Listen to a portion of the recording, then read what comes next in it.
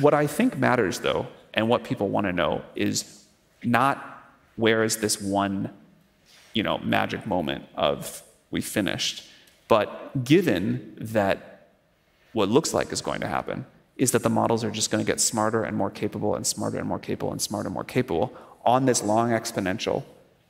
Different people will call it AGI at different points, but we all agree it's going to go way, way past that.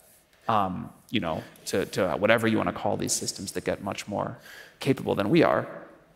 The thing that matters is how do we talk about a system that is safe through all of these steps and beyond as the system gets more capable than we are, as the system can do things that we don't totally understand. And I think more important than when is AGI coming and what's the definition of it, it's recognizing that we are in this unbelievable exponential curve. Yeah. And you can, say, this is what I think AGI is. You can say, you think this is what you think AGI is. Someone else can say superintelligence is out here. But we're going to have to contend and get wonderful benefits from this incredible system.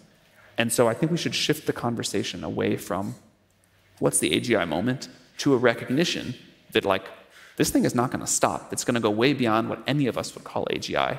And we have to build a society to get the tremendous benefits of this and figure out how to make it safe.